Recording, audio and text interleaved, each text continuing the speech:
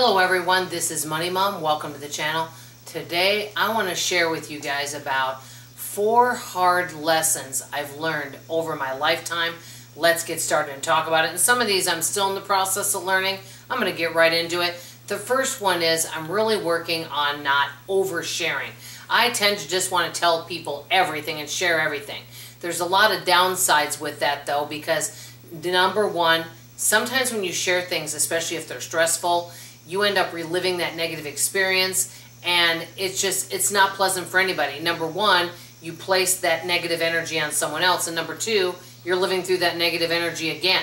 That's number one. And then number two, when you share things, you're opening yourself up to all sorts of judgments, opinions. And number three, some people just don't care, which brings me to, I watched an interesting video about a guy that travels all over, and he was talking about different experiences in different countries, and he said Americans are known just to share everything.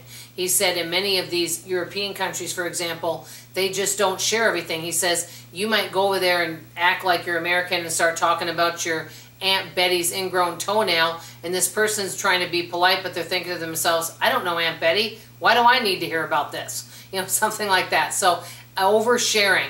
Many times now what I'm doing before I share anything is I'm kind of tabling it. I'm putting it in a shopping cart. I'm asking, do I really need to share this? Or does this person care? Or why am I wanting to share it?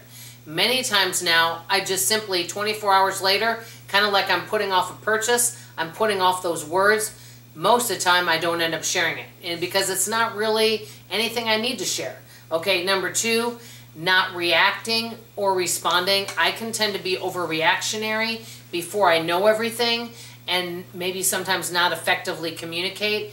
And a lot of times I can over-explain myself, all of that kind of stuff. I've gotten better where I just sit and wait. It's easier to do that through writing, because sometimes I might get an email and I'm like, what? No, this isn't right, and I'll try to explain it. And many times now, I don't try to explain things. I'll just say, okay, thanks for letting me know. And I don't go into explanation.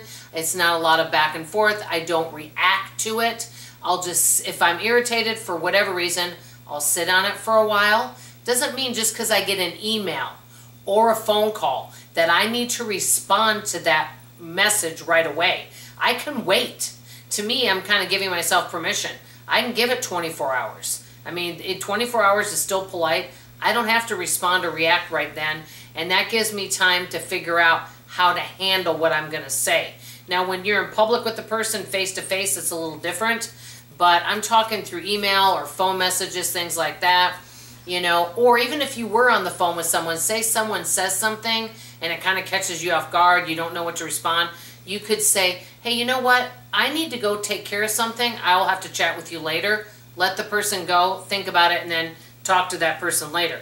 Okay, number three, which kind of brings me to, kind of wrapped in together, not everything's urgent. A lot of times, sometimes other people, sometimes I have created people that, or how do I rephrase this? Sometimes I feel like things are more urgent than they actually are, and somebody will call me. I have a few people that I've known that have called me in crisis mode, and I'll act like whatever their emergency is my emergency when it's actually not my emergency.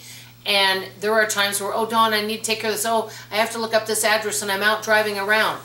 I don't need to go take care of that. If I'm doing things and I don't get to that, I'm not the only person that can take care of that need. And so I'm learning that, hey, I cannot be there for every single person whenever they need something. And so if somebody does call me, and I can only think of one person that does this actually, and is doing it less, but calls in crisis mode where they need something, that I don't always have to be right there. They're going to have to find someone else besides me or take care of it themselves. And number four, staying in my own lane, not getting involved or feeling responsible for taking care of everybody. To sum up this whole thing, allowing people to figure out things for themselves rather than me jumping into a situation that I don't need to be jumping into and getting myself involved. I need to allow other people to take care of their own things, and for me to stay in my own lane and take care of myself. Let me know if any of these 4 life lessons resonate with you in any way, shape, or form. They sure definitely do me. I'm a work in progress. I love you, appreciate you, and I'll see you on tomorrow morning's video. Bye-bye now.